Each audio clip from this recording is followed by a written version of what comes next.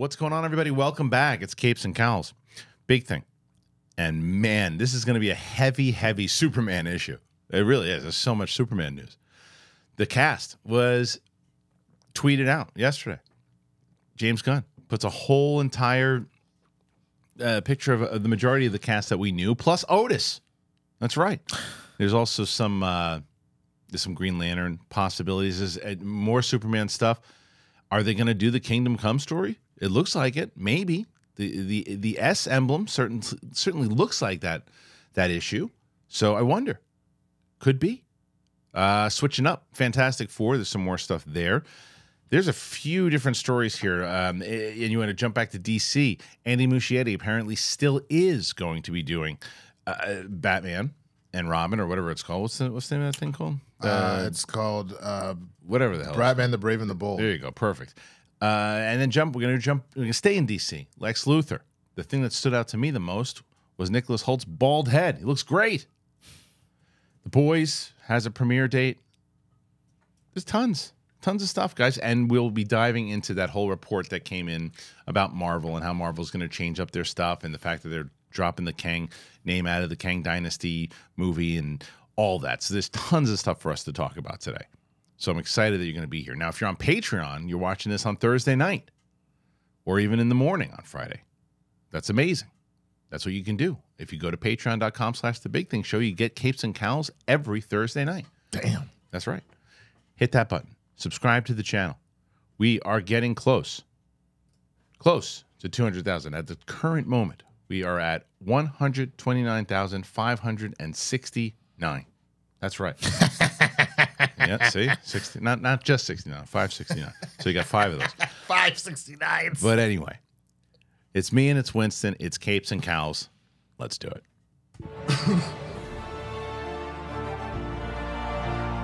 Welcome back, ladies and gentlemen. It's Capes and Cowls. It's myself, Winston A. Marshall, and me. So if you're wondering why Winston is losing it, I showed Winston. I did a poll yesterday, actually. Was yesterday's opening of The Big Thing the funniest opening ever? And I just showed you. That might have been of everything. Of Collider Live, of SCN, of Big Thing. One of the best openings ever. Holy ever. I'm not even going to tell you. Because if you didn't watch it, you missed out. Because I noticed that sometimes you get like for YouTube, for people who pay attention to the analytics like I do, you get like either the thumbs up, the up arrow, or the down arrow, right? And it was at one point it was the down arrow, and then it was like the regular. It was like the check mark. So it was on par with everything else, the views. But I'm like, you guys are absolutely, you missed it. You missed out.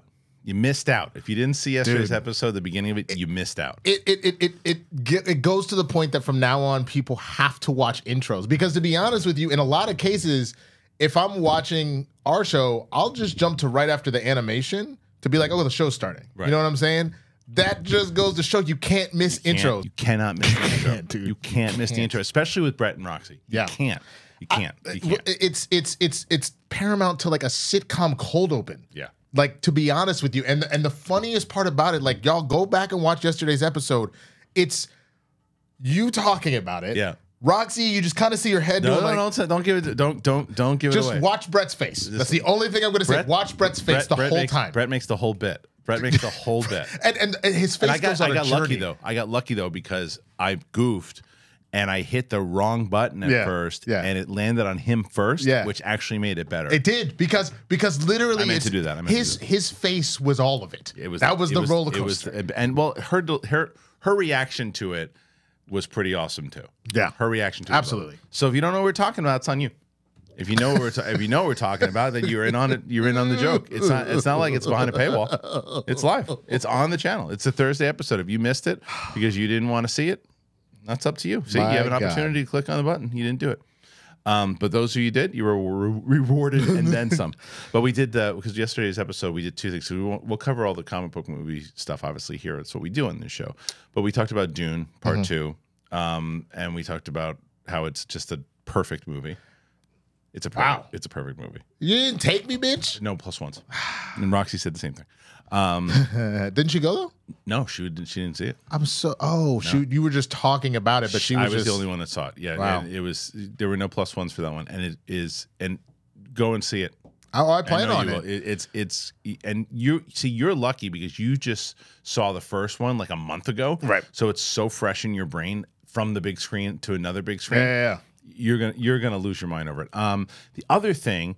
Oh no! Wait, this is actually a comic book movie story, so it's relevant, and we should actually probably talk about this first. All right, Joker 2. It's one of my highly anticipated movies. A lot of people's highly anticipated movies. The first movie was a massive hit, $1 billion. Only cost $60 million to make, Winston, the first movie. $60 million.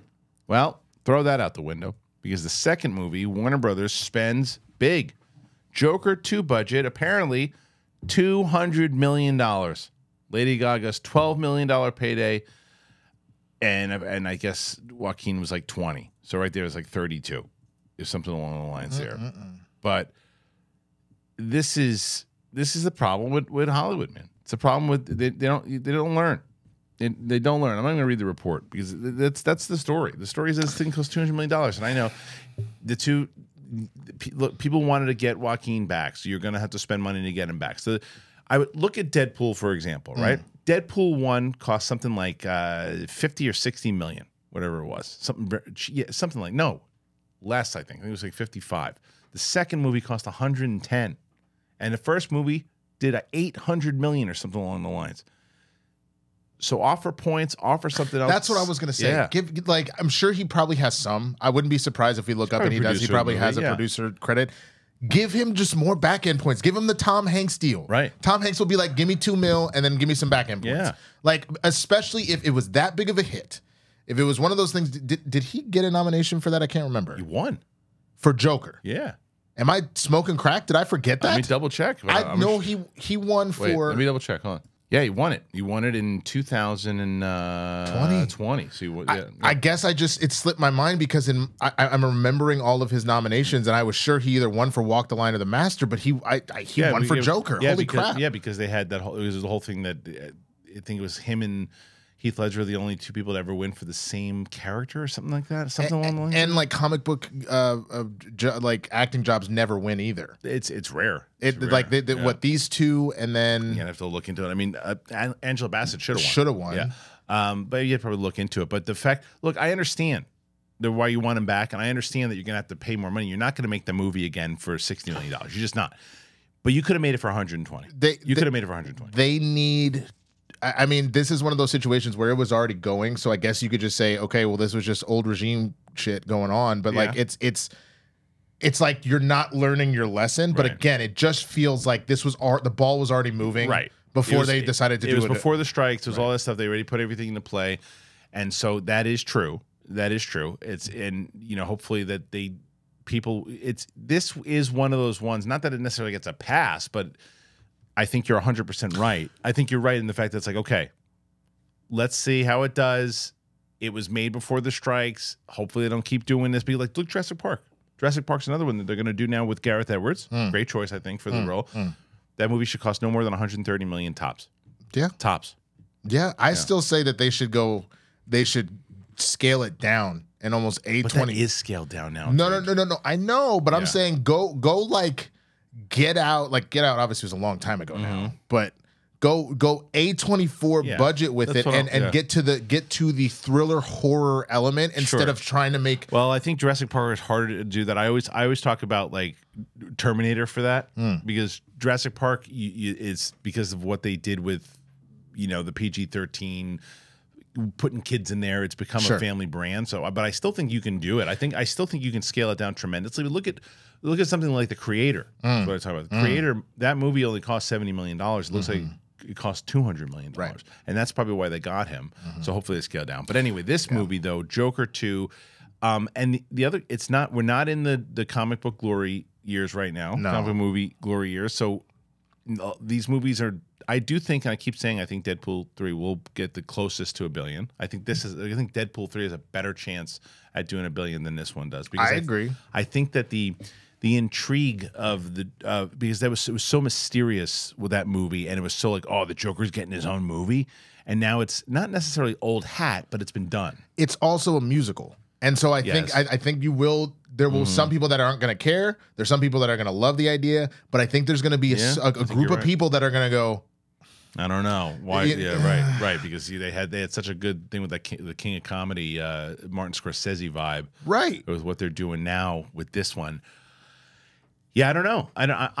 It's still on my list. Yeah, I still and I'm because you said that too. I don't want to use the word forgiving because they shouldn't have spent this kind of money in the first place. But I do believe that it was made before all these different changes with the strikes and all that stuff too. The budgets need to change because we're not in $1 billion. Everybody can hit $1 billion movie, and it's like I was talking about this. You throw in darts at that $1 billion and stop it. You make a profit. You need to go. You need to go after either known IPs that will kill, or you need to go after fresh IPs, and in both cases, scale down. So, like, I think of some of the more successful movies of last year as far as it goes, and you don't include the Guardians 3 type situation, though. I guess if you're talking about IP that kills, that's fine. You're closing out that trilogy. That makes sense, right? Right. But then, like, I think about The Blackening. I think about Five Nights at Freddy's. Yeah. Those are situations where you spent $5 million and you turned out 15. You spent $20 million and you turned out 80. Yeah, and like it's harder with the really. I'm with you, but it's harder because you have these big, massive IPs, and with that comes even more marketing. Right? Absolutely, I'm with you. I think that the budgets, and I've been saying this on the show for a while, the budgets need to be scaled, but this is one of those ones, and a scale of $100 million. $100 million is not the $100 million it was back in 2002. No. It's essentially what $40 or $50 million was in 2002. Right. So if you do that and you can make that kind of movie, this movie should have been no more than $80 million to $100 million, or maybe 120 if you're going to double it. And because they're taking their shot because they want to get the Lady Gaga audience. That's what they're doing. Absolutely. I mean, I think the big thing that people, no pun intended, that people just have to remember is this idea that people aren't fully going to the movies just for spectacle. Like, yes, that you want that from time to time, but like, again, the movies that people are like, oh my God, like I know that Godzilla -1 had spectacle. I still haven't seen it yet. I need to. But to my knowledge, it also was not like a massive budget. It was the story was so gripping and the acting was so gripping. How much did the movie cost? If I had to guess, I know that they're up for a special effects award. If I had to guess, I'm going to say maybe 100. 15 million. That's my point. That's exactly my point. But I know it didn't make money, but it did. It for $15 million. For $15 million, it did. However, what people will push back on is that the labor laws and other things in Japan are significantly different. Sure. But the movie looks like it's $300 million. And that's my point. And it's exactly right. It's a great point because the other thing is, even if it was made in America it would have cost 80. It would have been like Creator. Right. Yeah. So that's what you could do. And didn't have any major stars. There's certain movies like Jurassic Park, Godzilla, that you don't need to spend the big money on the talent because it's the IP. People are going to go see Jurassic Park because of dinosaurs. Right. They're going to see like the Joker. You're going to see because Joaquin Phoenix. I get getting Lady Gaga. I get it. I understand it. I think it's a good choice for Harley Quinn. But man, that's a lot of money. $200 million. That's a lot of money. First one made $1 billion. Which cool, awesome. So did Aquaman. And so did Miss Marvel. I mean, Captain Marvel. Yep. And again, I get those are all different. I get that the Joker arguably is a bigger character than both Aquaman and Captain Marvel put together. Yeah.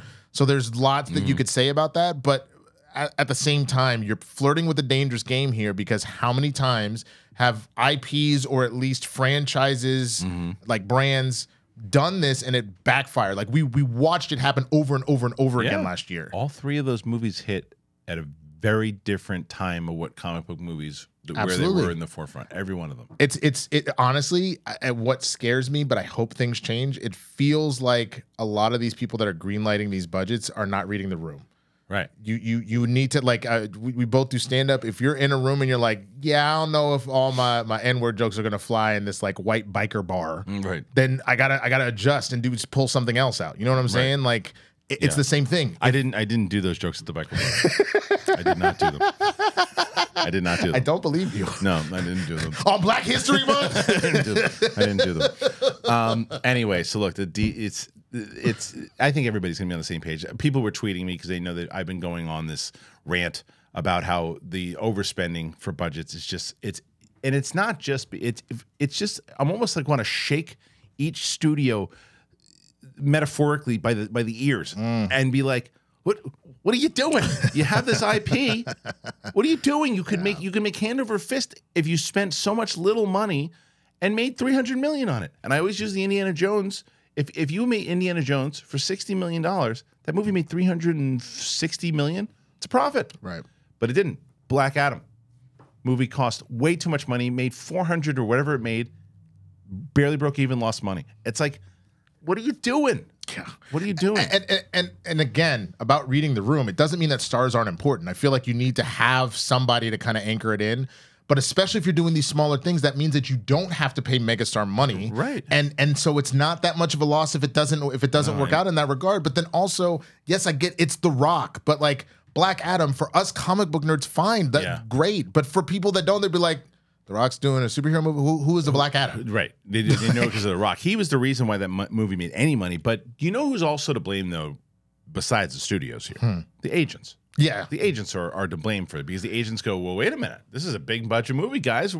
My client's not going to do this for for $4 million. They're going to do it for 10. Okay, hold on. I can't hate somebody for trying to secure the bag. Like I know, but it doesn't take away that portion of the blame. So that's the point at which I need the studios. Then like it's weird to be rooting against. As someone that actually be rooting against getting less money, but then again, get creative. We just talked about if you want Joaquin to come back, and he's like nothing less than 20. Fine. You need to bring the budget down just in case things don't go well. And it's like, look, man, you earn an Oscar from this. We know that you understand the character. You love playing the character. We'll give you 10. But then we're going to give you 6 back-end points instead of like our standard 2 we give you. Right. And then all of a sudden, if you do hit 2 Billy, well, guess what? He's more than happy. His generations are set. He's more than happy. And you have mitigated your risk. It's essentially for anybody that plays craps. I don't know if you're a big Vegas person or anything like that. It's taking your odds. I know. It's just but there's greed. Greed runs in all different streets. Anyway, so what do you guys think? Do you think that $200 million because of how successful the first one? Do you disagree? And you think, no, look, $200 million, they've earned it. Go ahead, see what you can do with $200 million. Let's see if we can get that Billy. I don't know. See what you guys think. Comment on each topic. We really want to know. Want to get your thoughts. All right. The big story.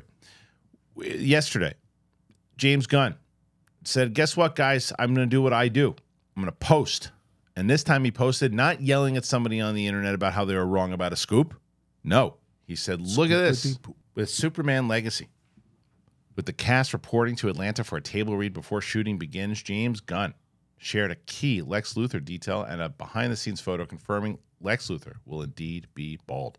The cast of Superman Legacy recently assembled for a table read in Atlanta, and it's already been confirmed that the cameras are going to start rolling on the movies next month.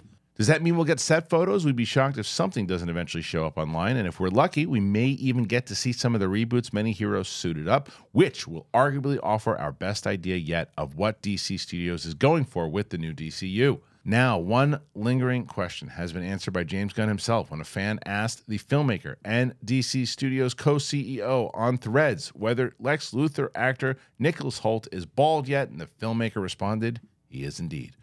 And that should come as a relief after Batman v Superman's portrayal of Luthor, where he's played by Jesse Eisenberg. And a behind-the-scenes photo confirms Gunn wasn't lying. Holt was photographed alongside several Legacy cast members, not to mention Gunn and fellow DC Studios boss Peter Safran. When the Lex Luthor actor was spotted arriving in Atlanta a few days, he had hair, so the fact that he shaved surely means shooting is set to begin imminently. He looks great, by the way. He looks great as Lex Luthor. Really great. Look at that cast.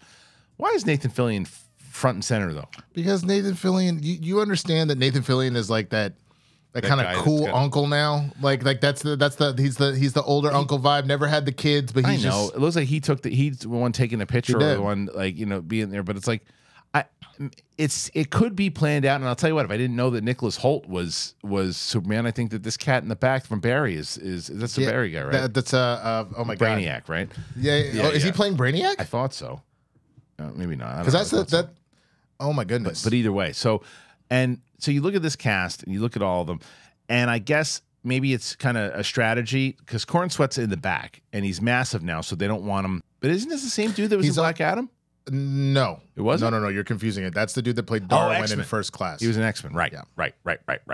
And you're thinking of Aldous Hodge. That's exactly right. No. Yeah, he was great in X-Men First Class. Who's this girl with the sunglasses? Who's that?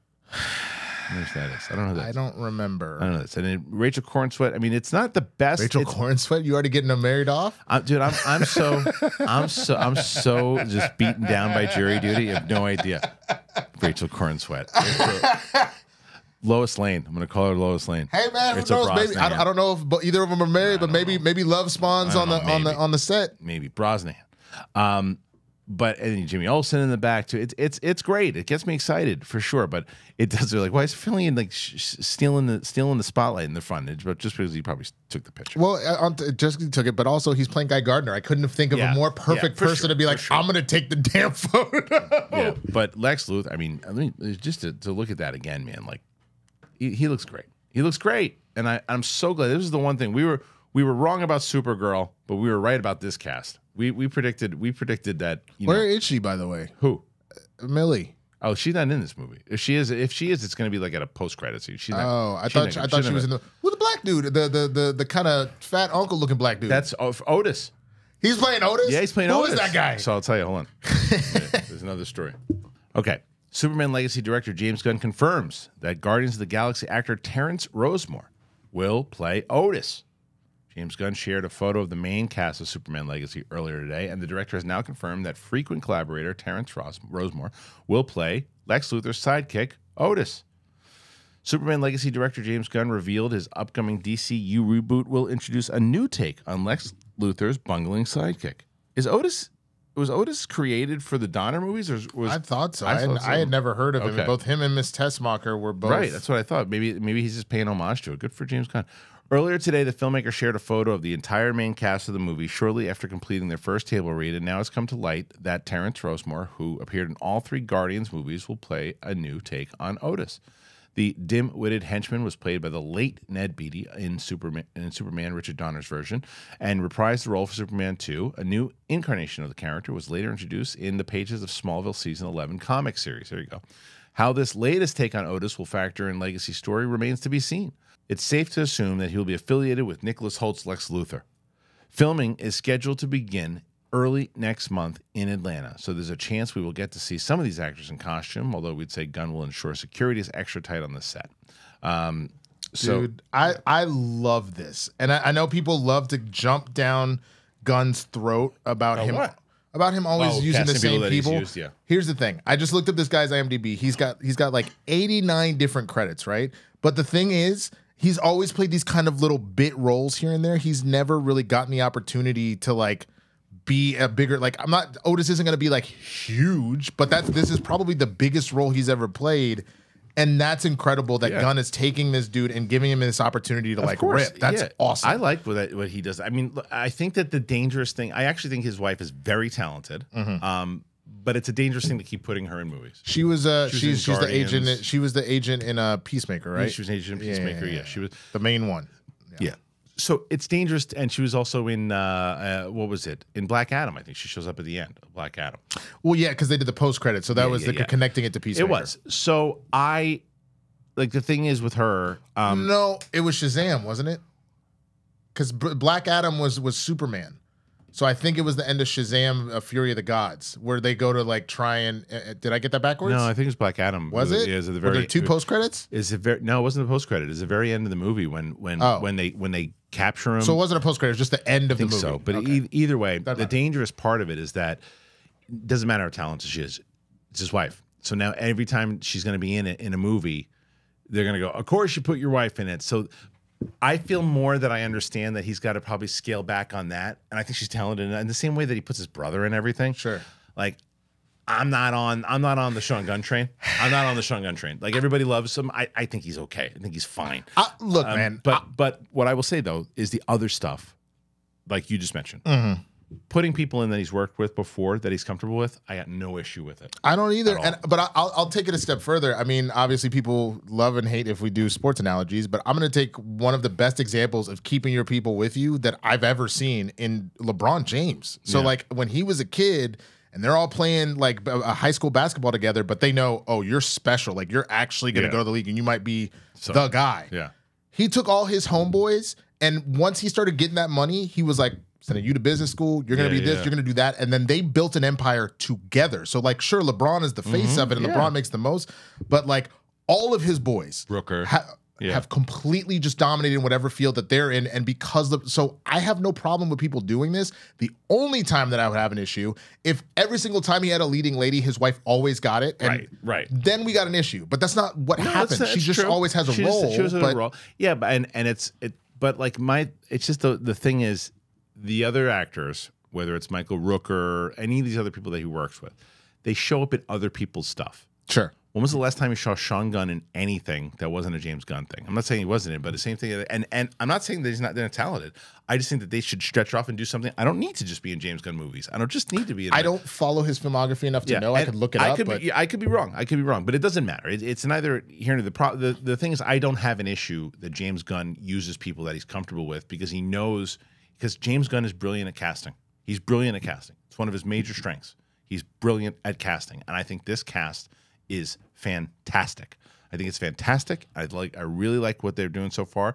And it goes to, this is the next part of the story. Continue on with the Superman stuff. People are very excited about this. Superman Legacy table read may have revealed a Kingdom Come inspired S for David Corensweat's Man of Steel. The first table read for Superman Legacy got underway today in Atlanta, and screenshots of the now deleted social media post might have revealed what James Gunn is thinking in regards to the House of El Crest. On the very first day of table reads for Superman Legacy, details for the highly anticipated Superman reboot are already leaking out. Two of the cast members, Hawkgirl actress Isabella Merced, who is going to wash the stink of Madame Web off of her because she was the only, and I said it, she was the only one that I thought was really good in that movie. And Miss Tessmacher actress Sarah Sampaio posted their name cards to Instagram to share their excitement, but they might have inadvertently revealed the design for the House of El Crest in the process. The design for the crest seems to definitely take inspiration from the 1996 Kingdom Come DC Comics miniseries from Mark Waid and Alex Ross. Fans are now wondering if James Gunn is going to fully commit to the Kingdom Come motif and go with a red and black emblem as opposed to the traditional red and yellow. With filming set to start this spring, fans likely won't have to wait long before getting their first glimpse of David Corensweat's Superman suit. Filming is rumored but unconfirmed to begin in March, so the reveal could come any day. Back in December, Gunn disclosed via Threads, he loves Threads, that the costume was mostly done, but we're going back and forth on some elements. He also previously teased that the suit would be a mixture of classic and modern designs while also being something totally new and different. It was on Stories, and I think it's gone now, but and that's, yeah, it's pretty similar. Like, normally you'd be fine. I bet you somebody called me, get that shit off the internet right now. Yeah, that's exactly what happened. And look, this happened, something as small as the Schmodown, right? We would pick out certain little things we wanted to tease for matches and little things, and people would tweet things out from the set, and I'm like, no, take it down, or that's going to give away the thing from the story. Yeah. And it happened all the time, and that was just from Schmodown. So you knew something like this was going to happen. Did both of the actresses post it, and both of them had that? They both pulled it. And they both had that symbol. Because what would have been interesting is if they had, and not that that was the aim in the first place, is if everybody had a different, like, hell symbol. So if one was the Kingdom Come, one was the OG, one was like a mod, like, you know what I mean? That would have been interesting. So I remember I did read the Kingdom Come story. I remember when I was working at Warner Brothers, because that's all anybody would talk about was that comic. People love that comic and that story. And I remember reading it and being blown away by it and loving it. But Superman is like older in that one, isn't he? Yeah, so they're probably. I don't. Does he have to be older? For that storyline, I think it makes more sense to. But I don't think that they're gonna go beat for beat Kingdom Come. I don't think that would necessarily make sense. Okay. But I did see somebody tweet about this that I thought was interesting, like with that idea of like the older Superman coming back and kind of like bringing order and all that. I think what would be really cool, based off of what this tweet said, is if the world already kind of exists, metas are out here, vigilantes are out here, all that kind of stuff, and it feels like it's kind of getting out of control, And so you had the Justice Society, but then people have kind of just gone off to do whatever the hell they want. That again, with the term legacy being in the title, that Superman kind of comes in to be a hero in his own, and he starts to set a new standard. So people are kind of, and Luthor might even be at the center of that, being like, look at these metas doing whatever they want, like blah blah blah. He's obviously being a bad guy, but then all of a sudden here comes Superman, and now he is that icon that's like coming in. So that you're grabbing a small element out of Kingdom Come, but you're not actually doing the whole Kingdom Come storyline, but you're kind of eventually leading to where you could potentially do it, right? And and look, the Superman stuff just keeps going on. Superman Legacy will film on location in Cincinnati, sparking the Hall of Justice rumors. Reminds me of Marisol McKee and Adam Collins, where they had a name before they were Deception. They wanted to be the Howls of Justice. Did they really? The Howls of Justice. I said, no, thank you. All right. Mark Julian over at Comic Book Movie. As production on Superman Legacy ramps up, more and more details are beginning to emerge about the directed film by James Gunn. Internet sleuths were recently able to determine that Legacy will be filming in Cleveland and Cincinnati through a report on the tax credits the film received from the state of Ohio. Man, people really do their investigation, huh? Jesus, dude, people are bored. It's true. Good God. Filming under the working title of Genesis, Legacy will reportedly receive a $11 million tax write-off. It's the filming in Cincinnati that has the fans buzzing, as that's the location of the Union Terminal train station. The facade of the building provided cartoonist Al Gamura and Joe Barbera with inspiration for the design of the Hall of Justice, which was introduced in the 70s Super Friends cartoon. The Hall of Justice is one of two popular base of operations used by the Justice League, with the other being the orbiting satellite known as the Watchtower. Thanks to the confirmation of on-location filming in Cincinnati, DCU fans are convinced that Superman Legacy will be using the Union Terminal building as a base for the Hall of Justice, which will then be modified by VFX artists in post-production. Okay, so this is the image itself, and I think this is all factual. I think this is all real. I think this is all probably means it's going to happen, and the reason why is just I think it's a credit to James Gunn. It just shows this is the guy you want running this thing. He's a fan. He's like, look, you know what we should do? We should actually film it in. Not only do we get it right off, it's where these guys wanted to put this thing. It's where they got the inspiration from. How cool would that be if we did that? You can see him having those conversations. I can also see that you get the Hall of Justice and the Watchtower in the sense that the Watchtower is something that gets revealed at the end. I think we don't get a Justice League until the end of the movie. Right.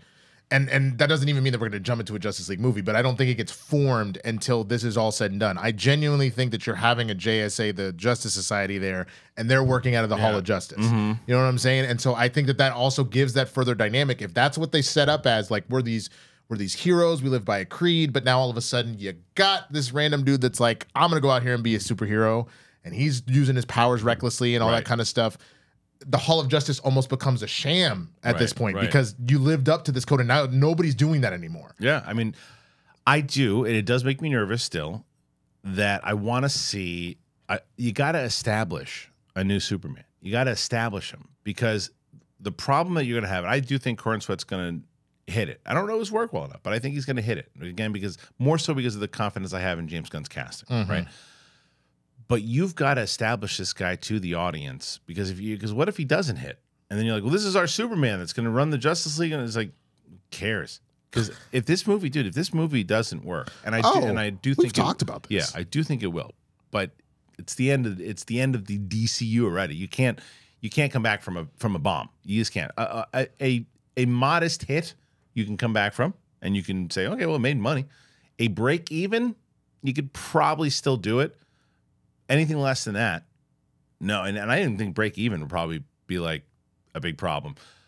But I don't think that's going to happen. I feel like there's some juice behind this movie already. Not with this cast, not with this director, and the fact that he and writer and like when has he truly missed? For all the people that love Suicide Squad missed. I mean, it's not as far as quality. Not as far as quality.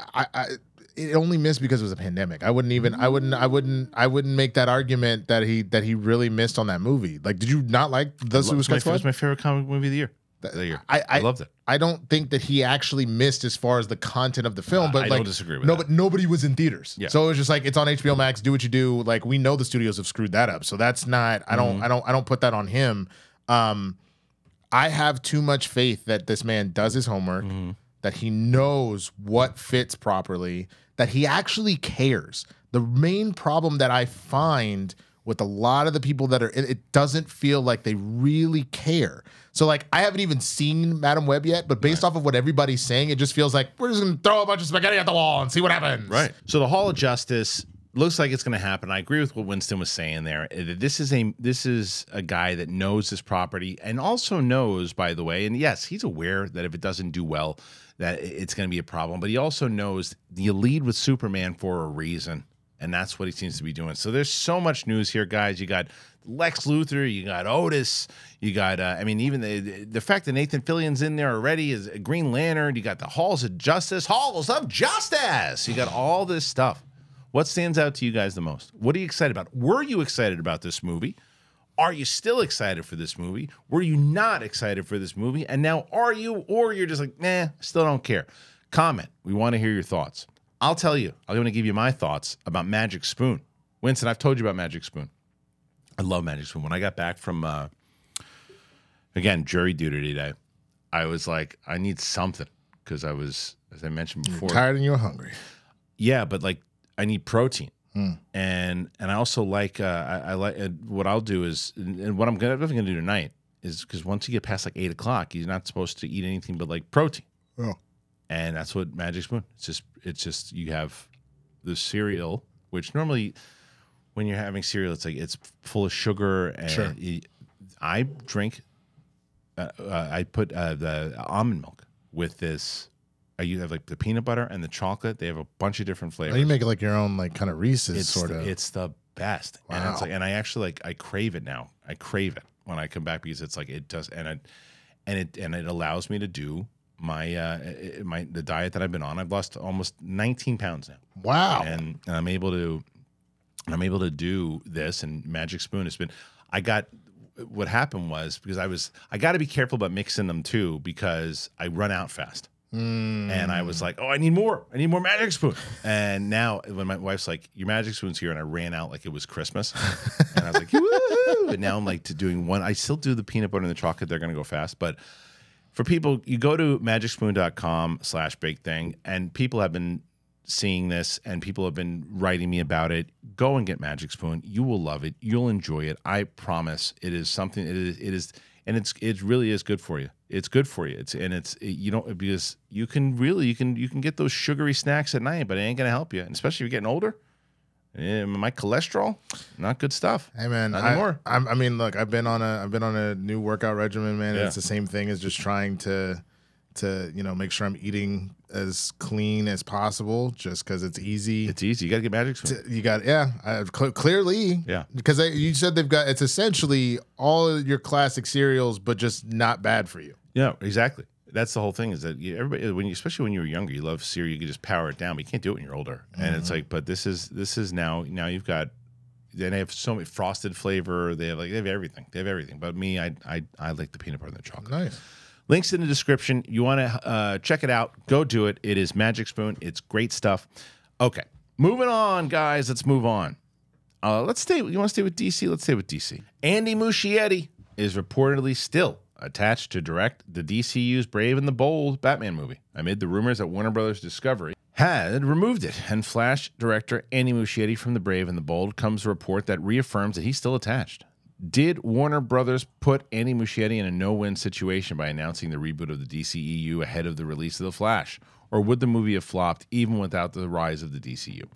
With a different actor other than the enigmatic Ezra Miller as the Scarlet Speedster and more time to work on the VFX, would The Flash have fared better with film critics and DC Comics fans? We'll never know. But Moschetti has a chance to redeem himself in a bit with the superhero fandom, as he is set to helm the DCU's first Batman film, The Brave and the Bold, which will feature the big screen debut of Damian Wayne. Recent reports surfaced that Moschetti had been fired for the adaptation, but former Hollywood trade reporter turned online scooper Jeff Snyder is reporting that, according to his sources, Moschetti is still attached. Anyway, also, just as soon as the rumor of Moschetti's firing surfaced, images of his parking spot on the Warner Brothers lot began to surface, complete with the Batmobile-themed golf cart to boot. So it looks like Moschetti is not going anywhere, and yeah, I don't know. I don't think that one's true. I think they're going to keep... Yeah, Winston, I don't know, man. I think that I don't think that these nothing against Roca. I just think that maybe his source was off on this one, because I don't think he's going anywhere. But I do think that it was a mistake to announce him. I always think it's a mistake to announce a director. Star Wars is the king of this.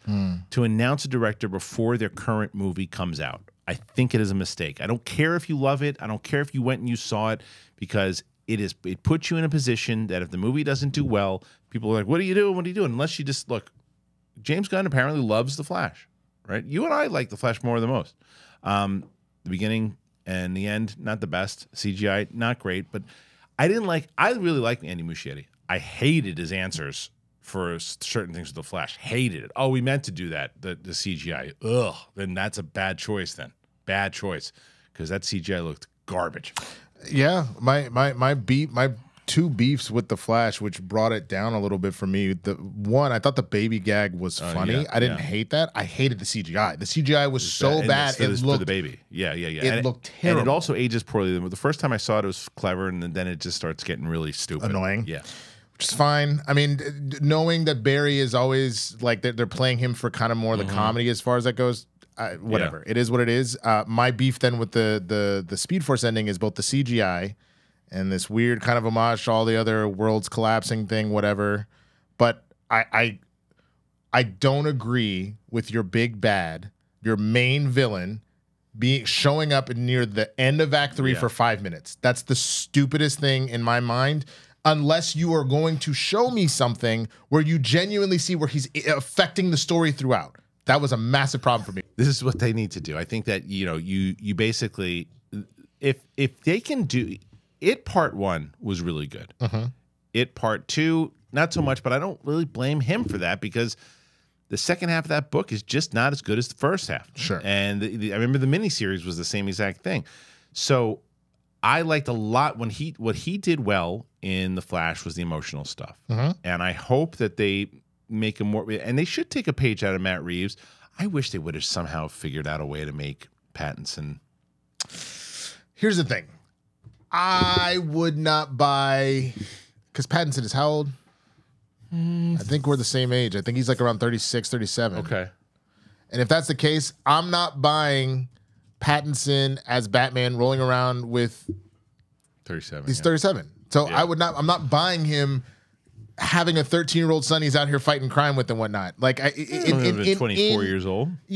Sure. When he had the kid. Sure. But I guess the other problem is they already introduced him as him being this young. So, like, you know what I'm saying? Like, that's the issue, is that it's Batman year 2, I believe, is what. Yeah, they I know. Yeah. They're not, they can't. They definitely are not going to use him.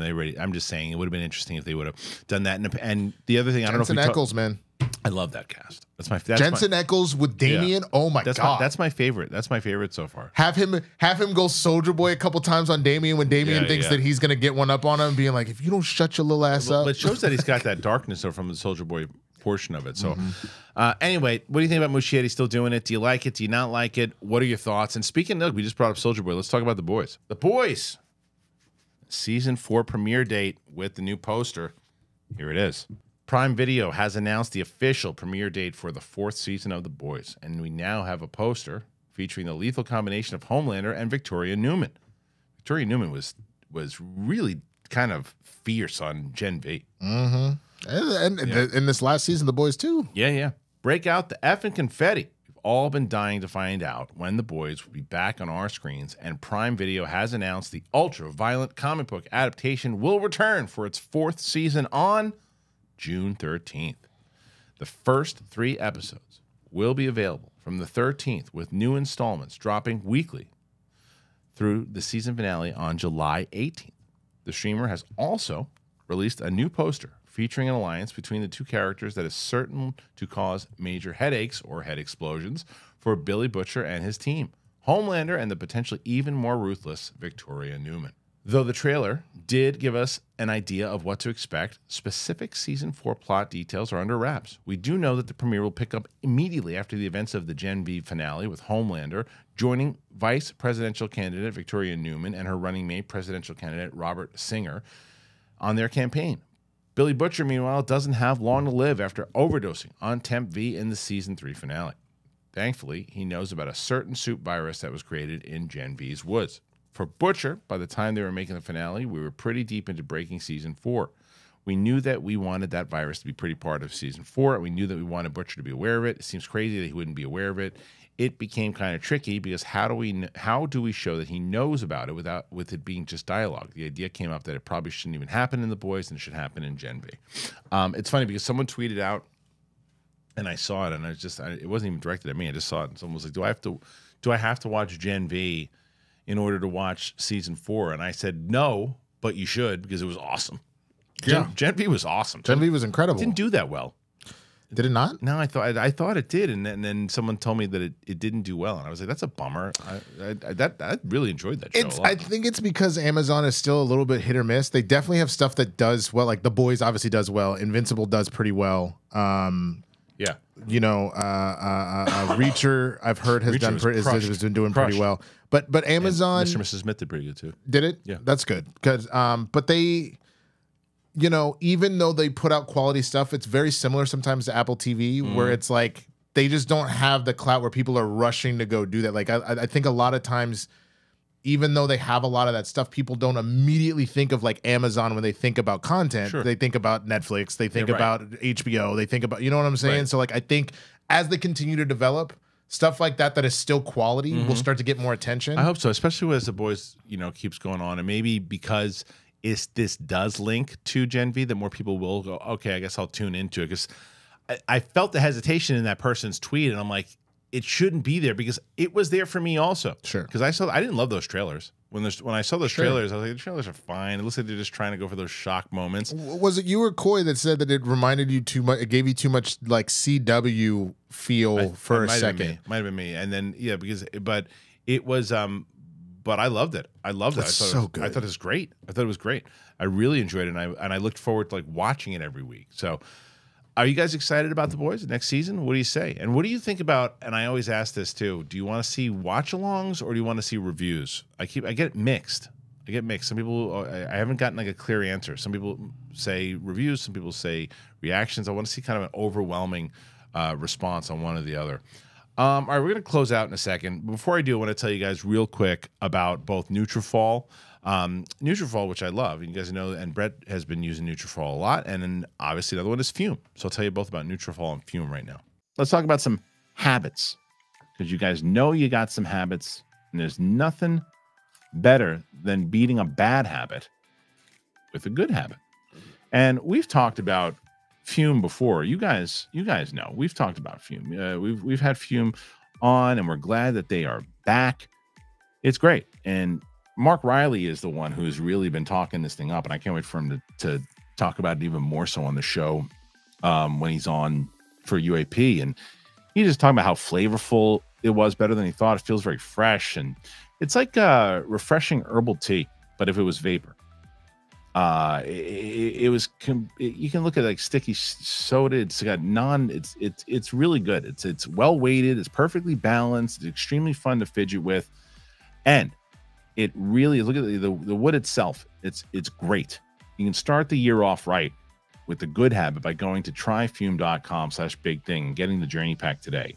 Fume is giving listeners to the show 10% off when they use that code BIGTHING to help make starting the good habit much easier, because you get it. Instead of bad, Fume is good. It's a habit that you're free to enjoy, and makes replacing your bad habit easy. It comes with adjustable airflow dial, and it's designed with movable parts. It's great. They use flavored air instead of vapor. Fume is completely natural, by the way, instead of electronics. And this is the reason why I decided. People are like, well, why would you get involved with something like this? Why? Because they don't use harmful chemicals. They use delicious flavors, and that's why I got involved. Fume works. They're great. So thank you again to Fume for sponsoring the show. Let me tell you guys about Nutrafol. I'm going to tell you guys about Nutrafol. I'm very excited to tell you about Nutrafol. I've told you about Nutrafol many times over, and I've gotten people, and Nutrafol even said, like, we're back because the audience is listening, and they're checking it out, and it's working. Because if you didn't know, did you know that 80% of men are going to experience hair thinning in their lifetime? Because it's normal. It doesn't have to be your fate. You can get ahead of it with Nutrafol. What is it? Well, it's a clinically tested hair growth supplement for men. A lot of times you blame genetics, but there are multiple things at play when it comes to hair thinning. So what is Nutrafol? It is the #1 dermatologist recommended hair growth supplement brand with over 1 million people seeing thicker, stronger, faster growing hair with less shedding. You can take the first step to visibly thicker, healthier hair. And for a limited time, Nutrafol is going to offer our listeners $10 off your first month subscription and free shipping. When you go to Nutrafol.com/men, you got to enter that promo code BIGTHING. You can find out why over 4,500 healthcare professionals and hairstylists recommend Nutrafol for healthier hair. Nutrafol.com/men, Nutrafol.com/men. You got to enter that code BIGTHING. Nutrafol.com/men, promo code BIGTHING. Very excited to have them on board. All right, thank you to our friends over at Nutrafol and Fume. Really happy that they've been part of the show for a bit. And as I mentioned earlier, as I mentioned now, please consider one of our sponsors. Like, I cannot tell you, like, I get it, the question all the time I get every week, hey, I really enjoy your show and I would love to support. Is there anything that I can do? It's like, support yourself too. Get one of the sponsors. That helps us and it helps you tremendously. So any one of our sponsors today, all the links are in the description. Get it, check it out, and then let me know. And let me know how you're liking it. All right, let's go to one or two more stories here. This is the Marvel Studios thing. Marvel Studios is riding high on the numbers for the Deadpool trailer, which did really well. X-Men 97's got some buzz behind it. They've got reshoots on Agatha Darkhold Diaries.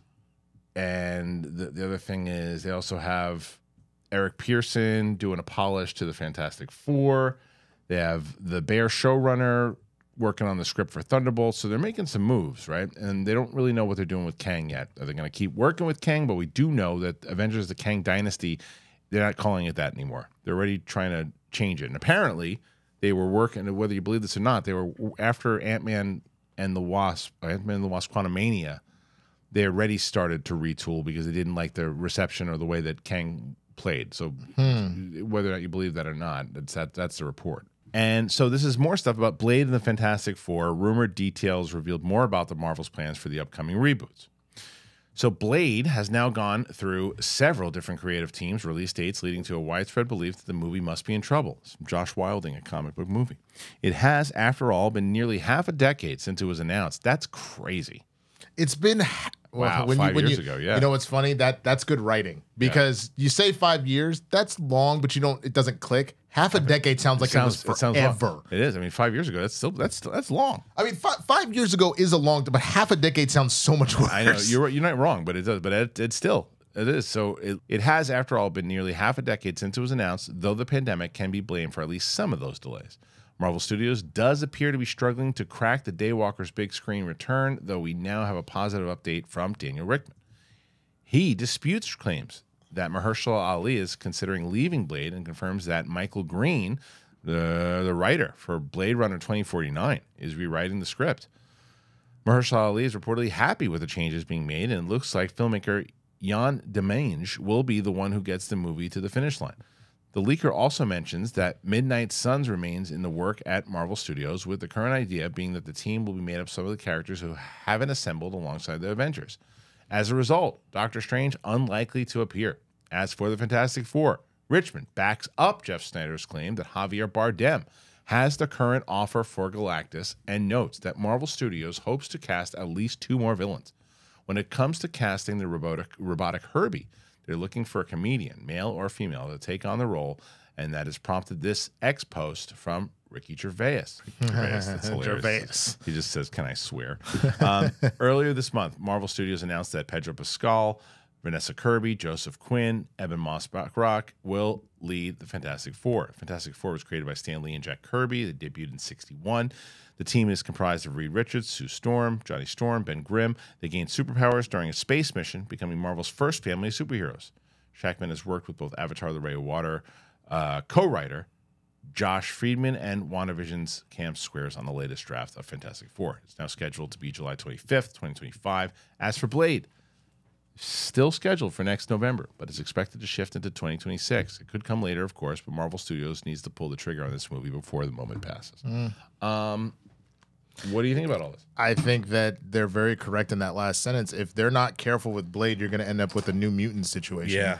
And it's the ironic. The New Mutants they shot and just was sitting on the shelf for like 4 years. But I think it became one of those situations that even if the movie had been good, we had been told over and over and over and over again about, oh, it's coming, it's not coming, oh, it's coming, it's not coming. By the time it was actually, I was like, I don't care. Right. You don't want to have that happen, and especially not with Mahershala. You when you bring in Oscar winners like that and Oscar winners of that caliber, you want to make sure you keep them happy and you keep them around. But as far as all of this stuff goes, as far as all of this news and whatnot, I don't think it's bad that they're taking a second to breathe and retool. I don't think it's a bad thing that they are making sure that they like get it right, because again, you are so lost in the woods right now. You need to find the trail and get back. It's true. And look, the other thing is, we said this before, when showing how the half a decade or 5 years ago is, it's still a long time. Mahershala Ali was 44 years old when they announced that movie. He's 50 years old. Yeah. He's like, yeah. I was just going to say, the only thing that we didn't talk about, did you see Ruffalo's the quote? There was a couple. There was a few. One, he was like, I thought streaming was exciting, but I do think there were some missteps. Yep. And two, he said, I don't think there'll ever be a Hulk solo film. Yeah. He was told by Feige. Feige told him they weren't doing it. And it's probably, and what he's, the main thing he harped on, which makes sense, is that it's just too expensive. Because that even them doing the Professor Hulk thing, which is a little less CGI. It's a full CGI movie, was just too much. Yeah. I mean, how much does She-Hulk cost? Didn't they supposedly, other than the fact that like you could make the arguments about how it did view count wise, that it blew its whole budget, didn't it? Wasn't that the story that came out? Well, that's what Tatiana Maslany said, that they spent so much money on that show, and it's like that was during that streaming. It was like that. Yeah, people didn't know what they were doing with streaming. They spent everything on it. They didn't know really how to equate what the success was with numbers, and they spent so much money on those shows. But this whole report, look, the fact that Marvel's trying to piece things together, I agree that they have to get the Mahershala Ali of it all figured out quick. And mostly what I just said, he's 50 years old. You got to get this movie done. I mean, he's going to be 52 years old. And like, I was just looking at Mark Wahlberg was talking about how you're 52, and The Rock and everybody, they were in that age too. It's not easy. I mean, dude, I hurt my back parallel parking. And I'm not in the shape that these guys are in, obviously, but like it's like your body is doing some stuff when you're older. It's and that's the whole thing. I'm not like, obviously you have the best teams in the world, the best nutritionists in the world. You're getting paid a lot of money to do it. Age is age. But even to that point, like I don't have those kind of resources. But at like 36, like post leg break, like obviously I'm getting back into it. But like it takes so much more effort. Right. It just takes more effort. And like you said, every half a decade you add, it takes that much more effort. And he's in shape, and he looks like he's 40 years old, but like but you know, Mother Nature is Mother Nature. Well, so for example, I'm sure exactly. I'm sure he'll have some sort of stuntman and stuff like that. But if he's doing any sort of fight moves on camera, and like you said, he twists the wrong way, you might have just lost 6 weeks of filming. Harrison Ford is way older. But Harrison Ford gets hurt now when he sneezes. You know, it's like every movie that the poor guy does, he's getting hurt. Like, That's crazy, man. And it's like, so it just, and like I said, I know Harrison Ford's like almost 80 years old, and Mahershala Ali is not even close to it. But it's still, it doesn't matter. That my point is, you got to get this done. And I think it's less about the fact that people are going to want to see Blade. People are going to want to see a new version of Blade. But it's got to, what they have to do is they got to do like what was it called? World War Z type of formula. Because the age-old story of World War Z is there was a movie that people were, Brad Pitt doing a zombie movie, and then there was all these problems, and there's all these rewrites. So this movie's going to stink. It's pretty good, and it did pretty good. It's one of the rare stories when that happens, but it worked. And it's the example I always use, because it's like, okay, now this movie hasn't been shot yet, and they could put together a complete, I mean, look at the same thing with like Daredevil. Daredevil's the same thing. Daredevil was a completely different show, and they just scrapped it all, and then they're doing a brand new one, and it could turn out to be one of the best Marvel shows ever. And I hope that it looks like they know, and they're not putting their feet in the ground. No, we're not doing anything wrong. They know that things are not the best. Yeah.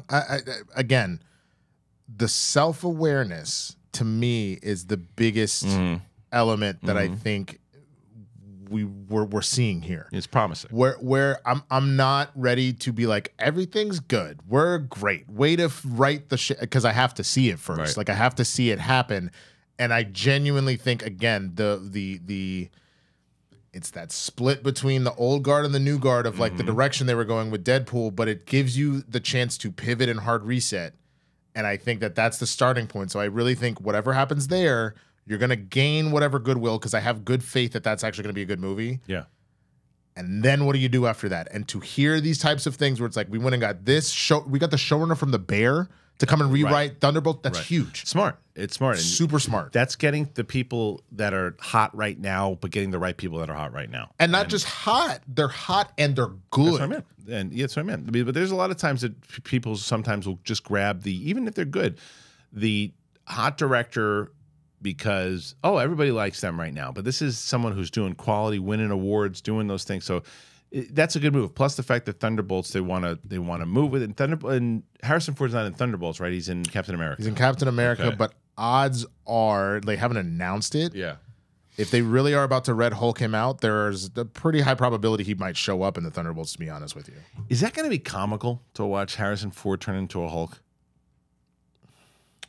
I don't think it's going to be as ridiculous as you think, mainly because I don't have an opinion on it. I'm just curious. Just from the standpoint that Red Hulk, again, he's still like he's General Thunderbolt Ross, so like he is a military man. So there's very few times where Red Hulk is funny. Red Hulk is typically like, I'm gonna break your spine. I didn't mean just seeing him to see Harrison Ford turn into the Hulk. I wonder if like his transformation is an off-screen thing where it's like he's in the other room and it's like, oh no, he got the formula, and or they make it look cool, and then just busts out of a wall. Yeah.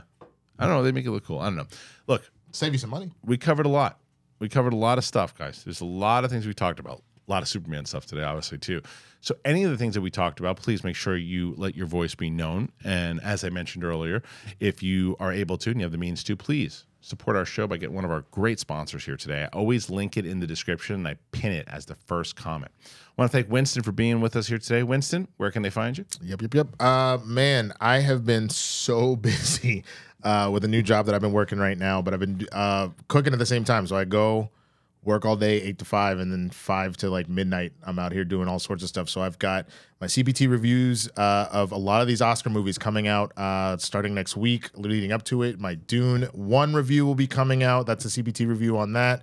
And then I'll do my Dune 2 review after the movie comes out. I've got a Breakfast AM News for those that follow that over on TikTok and Instagram. Please go and follow me over there too. I'm doing a Black History Month like special next week, so I got a lot of great stuff coming out. And trying to gear back up. It's just, life and creative all at the same time. And so come and support. Would appreciate it. Life finds a way. So thank you guys for joining us here today. Make sure you hit that button. We're getting close to, at this point, we're going to be very close to, I think, 129,600. So we're approaching 130, guys. We're approaching it. Hope to get there by the end of February. The other thing, as I mentioned, Apple Podcasts, Spotify, anywhere podcasts are found. Thank you to the patrons that get to see this episode. They see it on Thursday. And you might have seen a couple of bits that we left in there because we were goofing around a little bit. So you get a little bit of the unedited version if you're a patron. So consider being a patron, patreon.com/thebigthingshow. Once we get to 600 patrons, we're going to get Mike Kalinowski to do stand-up, although he tried to weasel his way out. Thanks, guys. Appreciate it. And Coy will be back next week. Don't worry. For Winston and myself, we're me. We're me? I'm me. He's him. You're That's you. Sarah J. If you know, you know. All right. Bye.